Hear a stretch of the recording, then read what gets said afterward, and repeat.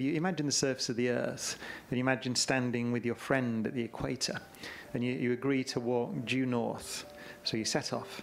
Now, the parallel lines on the surface of the Earth are lines of longitude. So what you find is you get closer to your friend as you head to the North Pole, and in fact, if you got to the North Pole, you bump into them. So if you didn't know that you were moving on a curved surface, you would conclude there was a force of attraction between you, pulling you together, because you were minding your own business, trying to walk parallel to your friend, but you kept getting closer.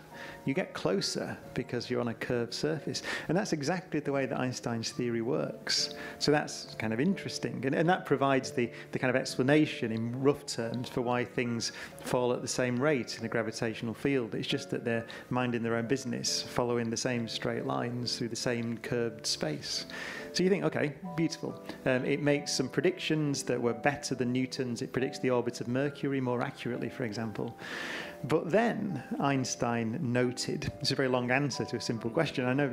Then Einstein noted, and with others actually, something that was he described himself as the most audacious leap he'd ever taken. He actually wrote to a friend and said, this suggestion may confine me to a madhouse, or see me confined to a madhouse, so audacious is it.